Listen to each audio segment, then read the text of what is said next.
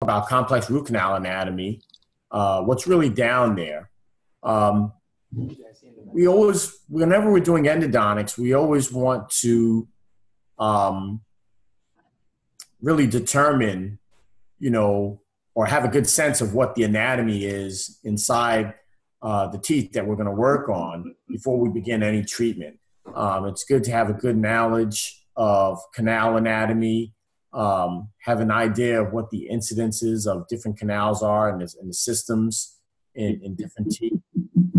So we're going to talk about canal anatomy and just give you an idea of what can potentially be down there in some of these teeth. So the question is, why is understanding root canal anatomy so important? And you got to have some knowledge of anatomy, and it helps us determine access design and canal location. If we don't look for it, we're not going to find it. It's in there, but we have to look for it. And sometimes we always make an assumption, okay, well, this tooth only has 3 canals, and we don't really spend the time looking for any additional canals, and there may be a 4th canal in a molar. So, but you never know unless you look for it. Unnecessary tooth removal can compromise the final restoration. So we always have to be concerned about looking for canals, and we want to remove some tooth structure to try to find some canals. But we also have to be mindful of removing too much tooth structure, because you don't want to compromise the final restoration.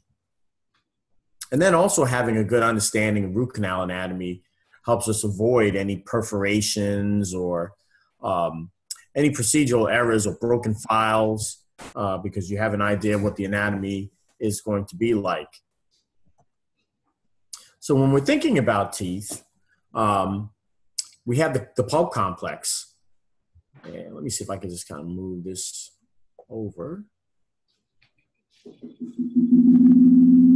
The pulp complex has a beginning and an end. The beginning has pulp horns, and the end has apical foramina. Okay, and the pulp complex it consists of systems. It's just not straight lines that go down into these roots. It's actually systems. Our goal concerning the pulp complex is number one, the location of the canals, finding the canals, removing the pulp tissue, and then, of course, preserving tooth structure. So there are stages of cleaning and shaping that pulp complex, and that was discussed by Krasner and Rankol. That was JOE 2004, and he broke it down, and they broke it down and said there's a pre-access analysis, there's removal of the pulp chamber roof. You want to be able to identify certain landmarks in the pulpal floor and in the canals, and then, of course, once you have that, then you could begin instrumentation of those canals.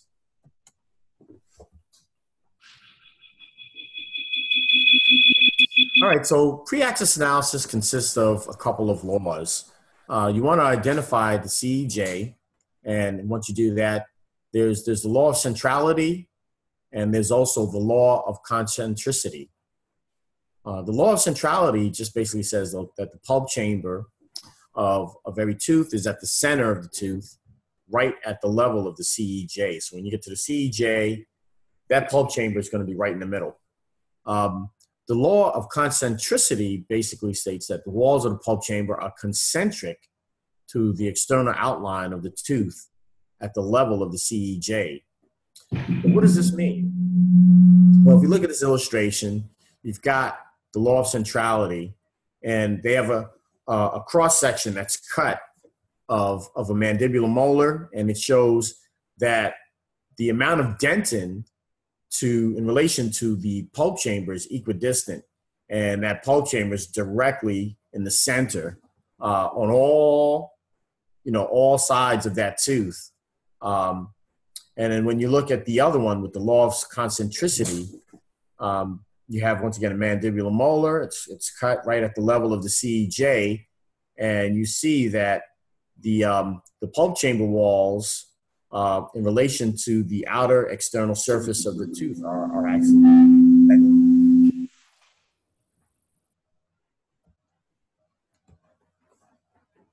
So we've got a pre-access analysis. And with the pre-access analysis, we want to determine the angulation of the tooth. And we can do that by getting different angled x-rays. There's a study by a guy named Bryanoff, and they took different angled x-rays, and they said the more angled x-rays that you take of a tooth, the more information you get, and the better your diagnosis becomes. And then, of course, nowadays we've got CBCTs where we can actually see a tooth in 3 dimensions and really get an idea of the angulation of the tooth. We also want to measure the distance from the cusp tip to the pulpal floor to give us an idea of how long we've got to go before we access into the pulpal floor, because we want to avoid perforation. And then initial occlusal point of penetration. So we're looking for pulp horns, or what's going to be the initial occlusal point of penetration. When we're unroofing the pulp chamber, we want to go ahead and make sure we can get all of that pulp chamber removed. And we don't want to go directly apically. We just want to make sure we can get to the coronal aspect of that pulp chamber and then just move laterally to avoid the pulpal floor. So how do we know that our access is complete? We know our access is complete once we know we've removed all of the roof of that pulp chamber. And then we could see, the different changes in color on the pulpal floor. The law of color change, that's when you see the color of the pulpal floor is always a little darker than the surrounding walls. And then you also should be able to identify the floor wall junction.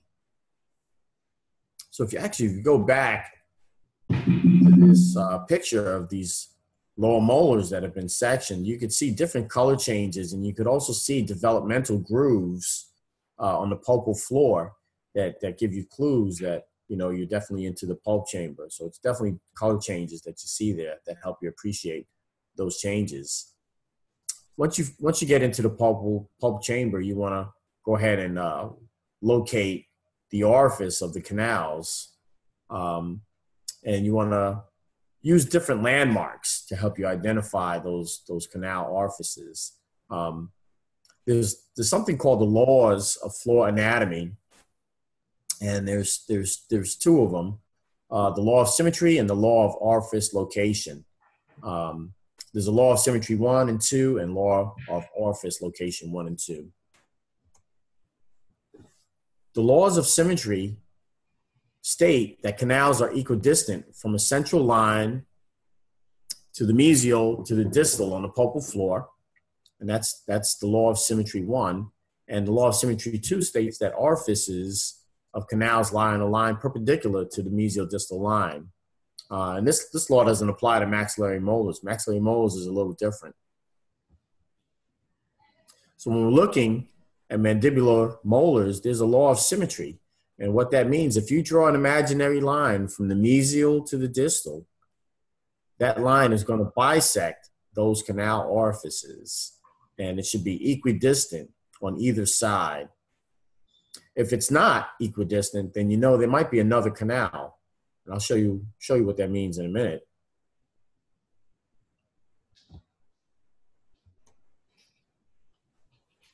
The law of orifice location 1 and 2 shows that orifices are located at the wall floor junction. That's number 1. Number 2 states that orifices are located at the vertices of the wall junction.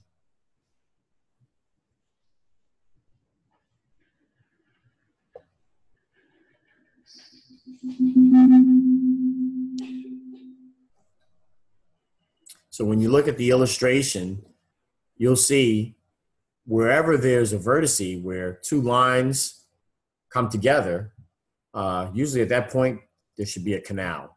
And this is a maxillary molar. This is a maxillary molar. And you can see this in a maxillary molar.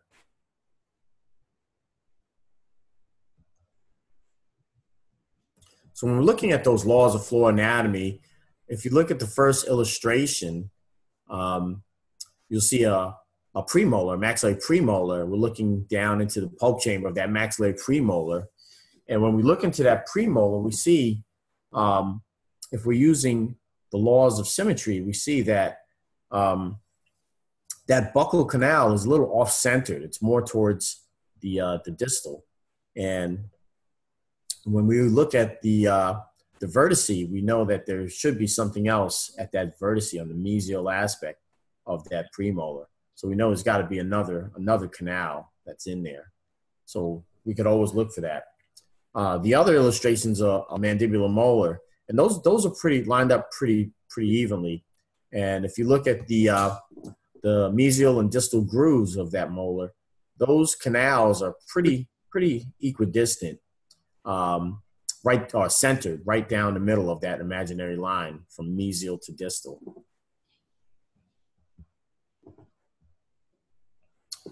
Keep in mind that the number and position of orifices can't always be known prior to treatment.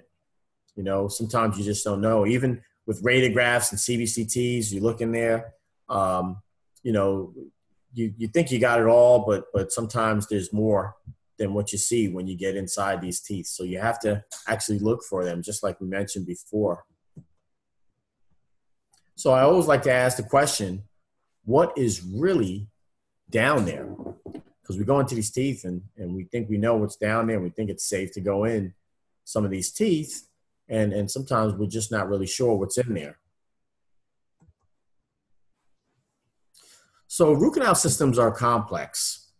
You have a lot of multiple foramina, webs, fins, loops, apical deltas, and then of course you've got lateral canals or accessory canals. So you got your systems that you're working with. And they were studied by a lot of people. You had Hess, Okamura, Kasahara, Fertucci, Wine, and then Pineda and Cutler. And we'll talk about some of the studies that some of these people had done and some of the findings and what we go by today in endodontics. Brown and Herbinson did a 3D tooth atlas, and they found a lot of information on teeth. And when they did this 3D tooth atlas, they were able to do the actual tooth, an illustration of the tooth, and then, of course, something that looks like a CBCT 3D image of the tooth. And you could rotate it in 3 dimensions and really see the complex anatomy behind these teeth. So Wine's classification breaks down teeth based on the anatomy of these teeth. There's type 1, which is one canal with one orifice and has one apex, one apical foramen. Type 2 has 2 canal orifices and has one apical foramen. Type 3 has 2 apical foramen and 2 canals at the orifice. And type 4 has 1 canal orifice and it bifurcates mid-root and splits up into 2 canals with 2 separate apices. But anomalies do exist. And we know that in endodontics. Just when you think you've got it all figured out, you go into a tooth and you see something that's totally off the wall. And we see quite a few of those in endodontics. So what's the bottom line? The bottom line is you still got to look for it. You won't find it until you search. And that's so important in endodontics. I mean, with all the technology that we have, with CBCTs and, you know, different x-rays and a lot of technology we have, we still have to look for these canals, and we got to use microscopes and a lot of aids to help us find canals. So let's talk a little bit about tooth anatomy, and we can discuss, you know, what the incidences are in a lot of the teeth that we work in. Some of this, most of this you've done already, but we're just going to go through it, and then we can talk about some of the anomalies that we might see in some of these teeth. So maxillary centrals, laterals, and canines, almost 100% of them have 1 canal. It's very rare to see 2 canals in any of these teeth, but sometimes you do see them, but it's really, really rare. So in maxillary centrals and canines, the apex tends to displace distolabally, and in maxillary laterals, the apex tends to displace distolingually towards the lingual. because they have just a lingual dilaceration towards the lingual, if there's a lesion or an abscess or granuloma on these teeth, that lesion's not going to come out on the buccal. It's more likely to spread out some bone towards the palate and may even have a palatal lesion, or if it's large enough, it can perforate the buccal.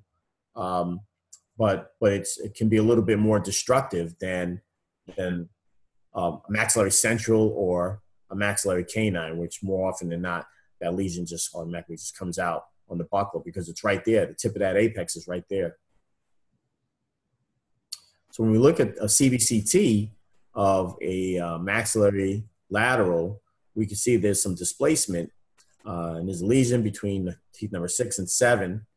And a lot of that is from that tooth where the distal dilaceration and the palatal dilaceration on that lateral incisor just forces that lesion towards the palate.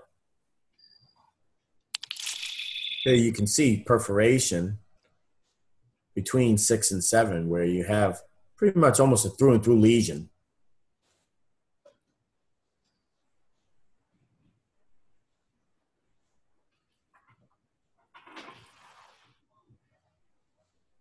All right, and same thing on this tooth. So the solution for a tooth like this is root canal treatment. You can go ahead and treat the endo, and that lesion should heal. Sometimes we do have to do apical surgery, and we do biopsy that tissue, and we get that area to heal. Also, if we need to do bone grafting, we can do some bone grafting. Now, mandibular anteriors are a little different. Vitucci did a study in 1989, and it was a really extensive study on teeth and anatomy in teeth. And what he found is that mandibular anterior teeth almost always have, a lot of them have multiple canals. I'm not going to say almost always, but 70% of mandibular centrals have just one canal. But then you got 25% that have 2 canals, or really with the single foramen, 5% of them have a separate apical foramen. Mandibular laterals, even less, have 1 canal. Only 55% of lateral incisors on the lower teeth have 1 canal. You got 45% that have 2 canals. Of those, 15% of them have 2 separate foramen. And mandibular canines, same thing. You got 30% that have 2 canals, and 10% of them have separate foramen. So, just what I was saying before, you really don't know what's down there unless you look for them. CBCTs can help. You could see what's down there a little bit. It's just more information where you can see a little bit more of what's down there with CBCTs. But once again, is it indicated to take a CBCT if you got a patient who needs a root canal on a mandibular canine? Not every case, unless there's some other circumstance, maybe resorption or if it's a retreatment. But initial root canal treatment, I think it's pretty routine until you get in there. And if you're not looking for these additional canals, you're not going to find them if you're not looking for them. So when you do root canals on these lower anteriors, always take a little extra time to see if you could find an extra canal. And more often than not, that extra canal is going to be more towards the lingual. So just take a little bit of time looking for those. Here's an example of a mandibular canine. And this root canal was done on this lower canine. Treatment was done years prior, and the patient had a lesion, and the tooth was not healing. The root canal filling is short of the apex, so normally you think, okay, well, we just need to get down to the apex and retreat this tooth, and we should be able to get this to heal. But it's not until you start working in there, you find out, okay, well, hey, here's my working length. But then I look at the x-ray, I say, okay, maybe there's something else in there. Let me just take another look. And we use our microscope, and we take another look, and there is another canal, and it is on the lingual aspect of this tooth. So the buccal was always treated, and that's the one that we got in there and filled. But we went back and we found another canal, and the second canal was on the lingual. So we went back and treated it. It's a separate canal with a separate apex, separate root on a mandibular canine. And that's where we filled it. Okay, and that's our final x-ray, that lower canine. So now that should heal. Crown should be replaced. And, you know, it's good to find out why a tooth failed when you're retreating it. And it gives you a better sense of, okay, you know, the prognosis on this is favorable. It's just an angled x-ray of it. So, and then once again, that's a lower canine. Sometimes you just don't know what's in there. Okay, maxillary premolars. Okay, maxillary premolars, according to Vertucci, the first premolar, only 8% of first premolars have one canal. So if you do a maxillary first premolar and you just treat one canal, chances are you're not done yet. You got to get back in there and find that other canal. I can't remember the last time I treated a maxillary first molar with one canal. Very, very, almost never. It's very rare. But they say it's 8%. You know, 87% have two canals. So almost 90% of them have two canals, you know. And then you do find 5% that have three canals. So it's not unusual to find three canals on a maxillary premolar. Okay, so now maxillary second premolars is a little different. You do have 75% that have just one canal. So that's different from the first premolars. Of those, 24% have two canals, and then 1% have three canals. So you do have some anatomy on some of these upper premolars with multiple canals. And you'll have some dilacerations on them, some curves. So we go on and retreat some of these, and then you find out that there are three canals.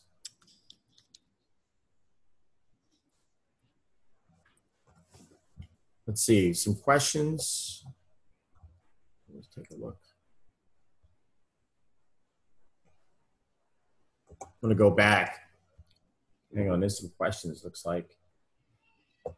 Let's see. You guys have any questions?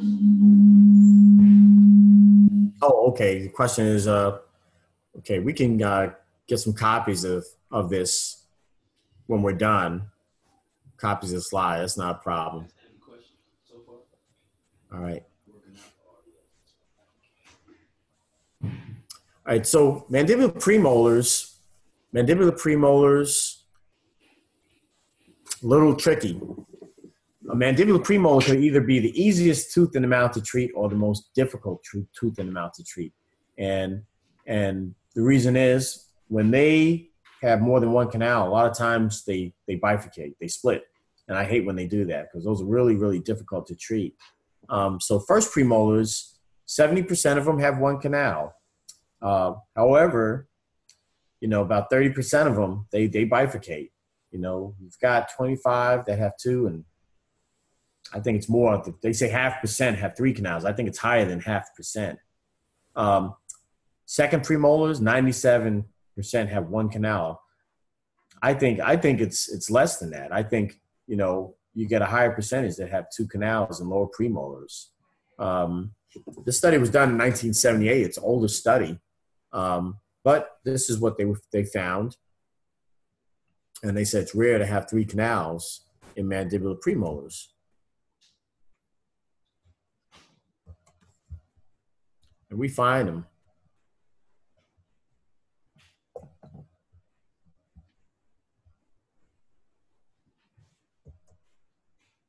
Let's see.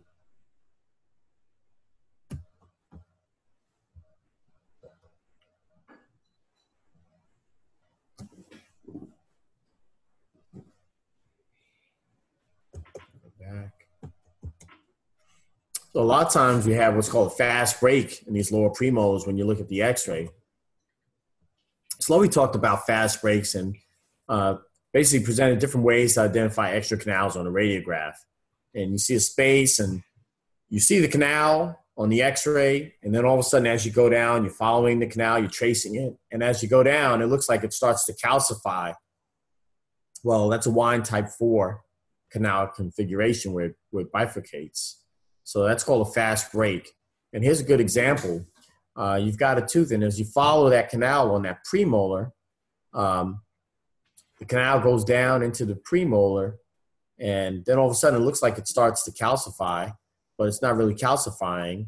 It's just a fast break that's there. So you know there's a bifurcation low down into the apical third of that root. Those are really tough to treat. It starts off as one canal, and then it bifurcates in the apical third. And that's a wine type 4. And that's a 1-year recall of that case. Thank goodness they got rid of that cantilever bridge, right? Here's a mandibular premolar retreatment.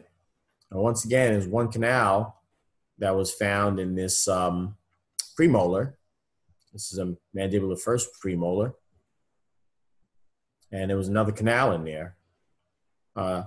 2 canals, 2 separate apices. Another mandibular first premolar. We looked in here and we did a down pack, and we see that there's actually a 3rd canal in the apical third where it trifurcates.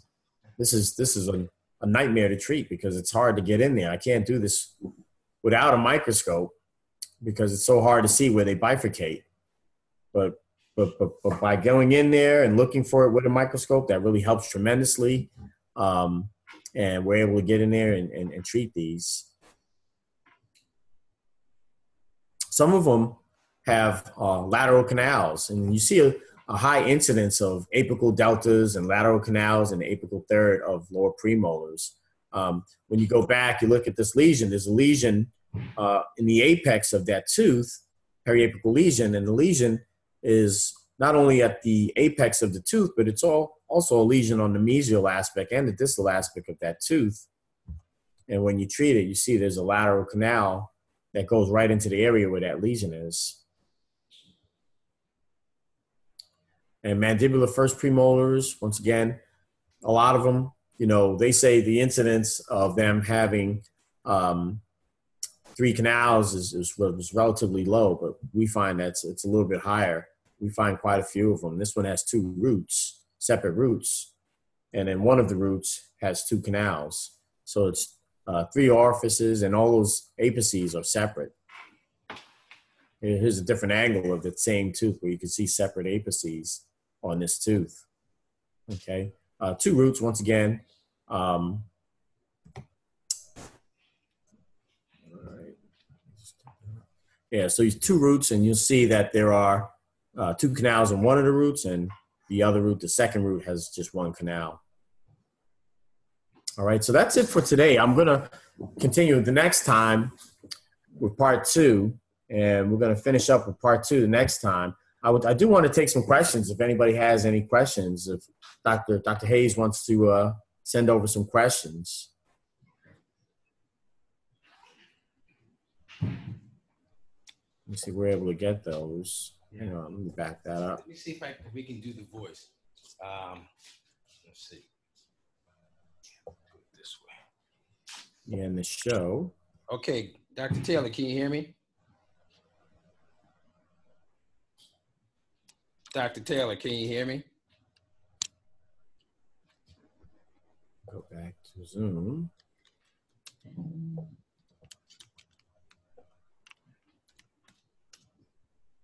Here we go. Dr. Shaw, what's your question? In cases of retreatment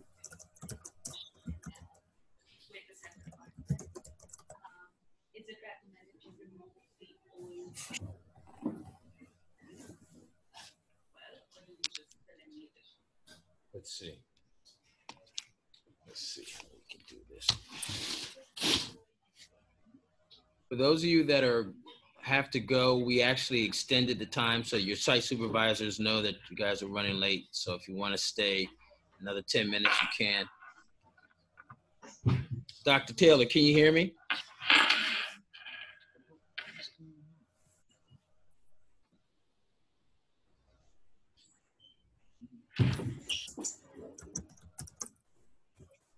Dr. Taylor, can you hear me?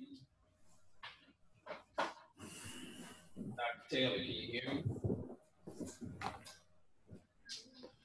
Jeez.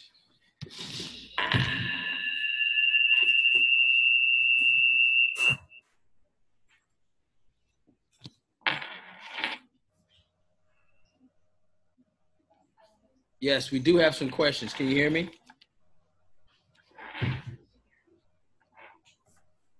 Can't hear. Can't hear.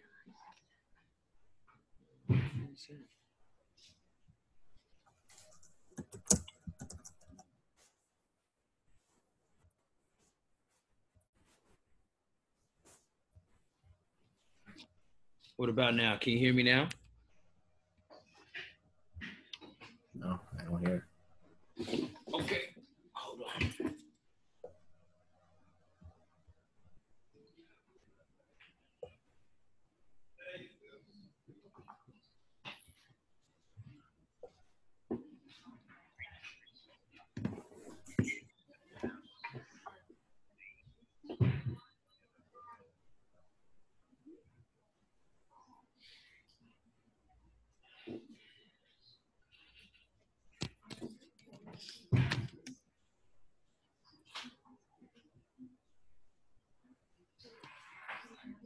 When we find some additional canal, would we treat the canal that's already filled if it looks okay, or would you just treat that additional canal? Okay, that's a good question. So her question is, hang on. It's a good question. Her question is, if we are doing a retreatment and hang on, hold on, I got a little feedback. If we're doing a retreatment and there's a canal that's filled and it looks good, do you retreat the canal that's filled that looks good, or just treat the one that has the lesion? And the answer to that, it really depends. And what we do, we use judgment based on when the root canal was done. And if we believe that there's coronal microleakage and bacterial contamination in that canal system, if we believe there's microbial contamination in there, then we treat all the canals. But let's say you have a case where the root canal was done a couple months ago. General dentist did a root canal, patient comes into us, they're still having pain. You know, we may go back in and look for another canal or take a CBCT to see if there's another canal. If we find another canal, we'll just treat the one that was missed because all the other canals were just done and they're clean. So we'll just treat the one that was missed. But if this root canal was done like 5 years ago or more, and we know there's bacteria that's down in there, then we'll treat all the canals. We'll make sure we treat all the canals. That's a good question. Another question. Another question.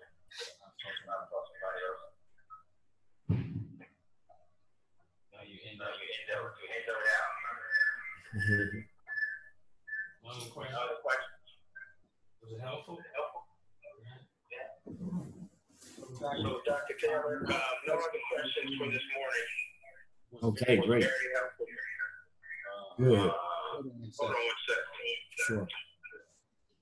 Hopefully we'll be able to share the slides and anything else. And then we'll get you set up for your part 2, because I'm sure you have some more anatomy. Yeah. So part two is going to be molars. We're going to go over molars, and there's a lot more complexities in molars, maxillary and mandibular molars. So we're going to spend a little more time just talking and discussing molars. All right. All right, sounds good. All right. Thanks. All right. Thanks again. All right. Have a great day, everybody.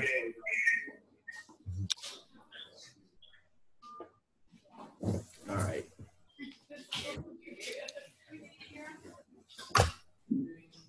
Mm-hmm.